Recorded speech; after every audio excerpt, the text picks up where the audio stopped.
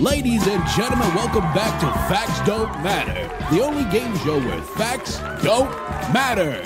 We are now on the last question with Ken with 2,000 points and Andrew still with 0 points. That's all right, Andrew. The last question is worth 2,500 points, so if you answer this correctly, you can win the whole thing. Here's the final question. Who hates women more, Islams or Christians?